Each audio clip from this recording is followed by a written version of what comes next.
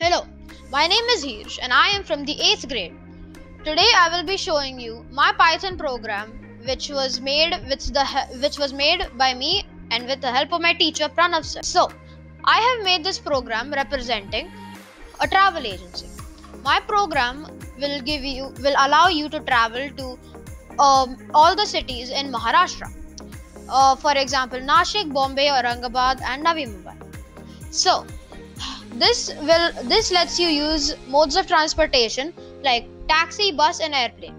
Now if you pick bus, then it would give you 10 rupees per kilometer depending on your destination. So after and it'll also apply your first time discount which is 10%, and whatever destination you pick, it will always give you the tourist attraction there which you must visit. So, and it'll also make a special package for you which might reduce your cost, giving you special accommodation and travel.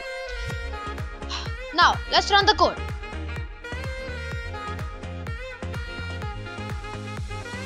Righto then, I'm going to go with bus. I'm going to pick Bombay as my travel. And these costs for kilometers are taken from if you were going from Pune. Now, that's nice. Don't forget to check out the India Gate, which is a tourist attraction in Bombay. And every kilometer is 10 rupees, so that will cost you 1480 rupees. And then you get your first time discount, which is 10%, getting your final cost to 1332.